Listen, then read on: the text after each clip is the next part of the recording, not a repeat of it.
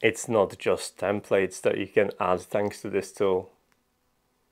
You can also add splash screens.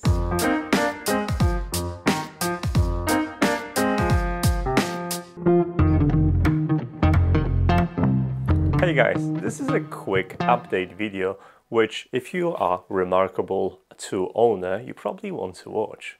In my reMarkable review, I've praised the hardware, however, well, I was a bit harsh on the software. You can watch the review in here if you don't have a reMarkable and you want to find out what it's all about. But the chances are you already have a reMarkable device and you're interested in a custom templates. This is a great video for you then, because I'm gonna tell you all about it.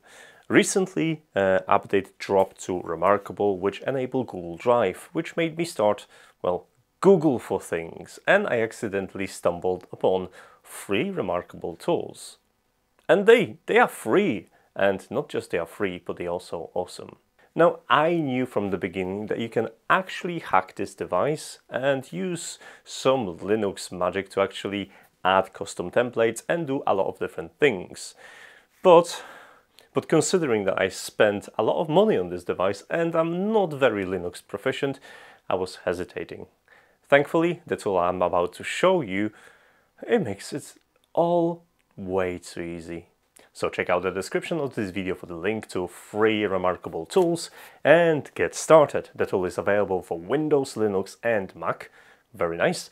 And it's very simple to use actually.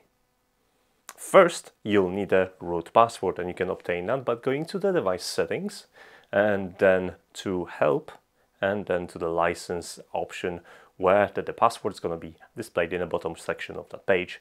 Note it down because you're going to need it to connect the device. I strongly recommend you to connect it via cable.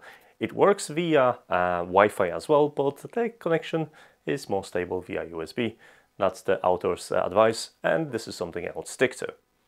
Before you start messing about with everything, download all templates and save it. They're going to be saved in a folder in the installation directory. Now that you have your backup and nothing's going to be lost, then you can start tinkering around. If you want to add custom templates, there are two ways about it. You can head to Community tab and take a look what other members have created. So you can select the template and simply drop it to the roster of active templates and upload it. Here's a small catch. While you can add the custom name to your template, you won't be able to create a custom thumbnail for this template in a selection menu. But don't worry, once your template is used as a notebook, it's going to show you correct preview. Thankfully, you can customize the name, so despite having a limited options for the thumbnails, you'll be able to recognize your template thanks to the custom name. And it will obviously work like any other custom template by selecting the template menu or layer menu and swapping it around. Now, the second option is to make your own from scratch, and this is something I did. This is probably something you're gonna do because, well, custom is the way to go. As you can see, I've got a nice template in here, which is for my video work for NotEnoughTECH. Now, I offset this template slightly to the left by 115 pixels because I hate when the sidebar is actually colliding with my template, something you probably want to keep in mind. Now, you can create your own template in any software like Photoshop, GIMP, etc. As long as you've got access to layers, it shouldn't be a problem. I would strongly recommend you to probably export these as a PNG, even though the reMarkable free tools, they have support for more than one format. It is my personal preference to set all the bounding boxes and checkboxes to 50% opacity because they create that nice look, and all the text to 100%, but obviously that's going to be down to you and what you think is appropriate for your scenario. Once the template is created, simply add new template to roster, drag and drop the file onto its place, rename it, set the thumbnail and orientation and also different tags or menus, and upload your template. All it's left to do is just to restart the device and you will see your template being available for use. Awesome! But looking around the software itself, you'll quickly notice it's not just all about templates. You can also customize the splash screens, which includes the suspend screen, the automatic sleep, and also boot splash screen. So if you truly want to customize your device, go ahead. It is super simple. Create the appropriate image with the correct resolution and drop it onto the category that you wish to update. And don't worry, the software will actually save these files and the previously used files in a selection history, so you can pick between the ones you've created earlier and change them as you wish.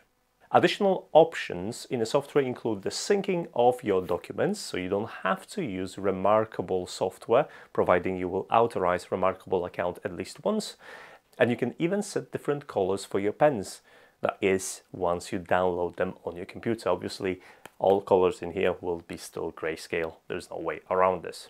Other interesting options allow you to customize the list of frequently used emails, or even print directly from the reMarkable to your network printer.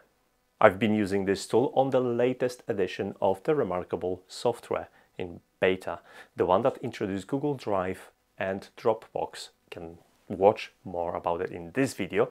So far no problem.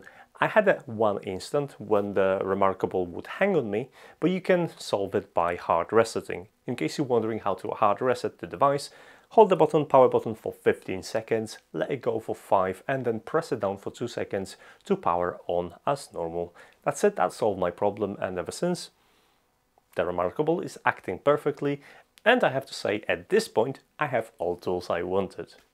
Now, if only reMarkable people would hire this guy and enable this tool for the usual reMarkable sync software, that'd be awesome. Right, that's pretty much everything you need to know to start customizing your reMarkable in a safe way. If you like the software, consider donating to Ronald's website so you could continue development in his spare time. As for now, guys, I do not have a posting schedule, so if you're interested in what I'm going to find out next, you know how YouTube works. I'm not going to explain you that. I'm going to mention my social links are listed right now below, and well, pick one, engage in conversation, let me know what you're thinking, because I do care. As for now, thanks so much for watching, and I'll see you next time. Take care. Bye.